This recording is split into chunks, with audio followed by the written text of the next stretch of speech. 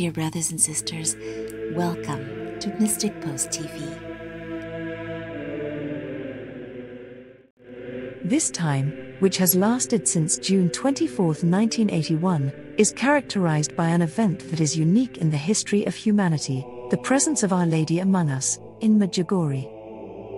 It has been said often, the eyes are the mirror of the soul. In this time of Lent, Our Lady expresses this with her words. She says an empty gaze can reflect the consequences of the absence of Jesus. In her message she said, "Dear children, may this time be the time of prayer for you. Without God you have no peace. Therefore, little children, pray for peace in your hearts and in your families so that Jesus can be born in you and give you his love and his blessing.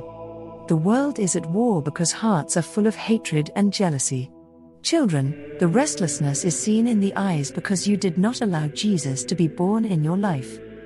Seek him, pray, and he will give himself to you in the child who is joy and peace.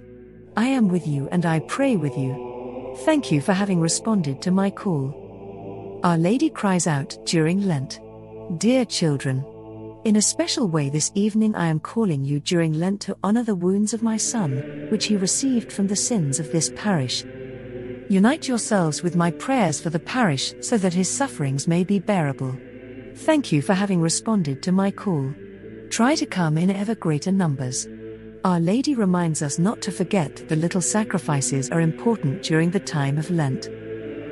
Dear children, today I call you to live Lent by means of your little sacrifices. Thank you for every sacrifice you have brought me. Dear children, live that way continuously, and with your love help me to present the sacrifice. God will reward you for that. Thank you for having responded to my call. Our Lady is calling. God bless and thank you for watching Mystic Post TV.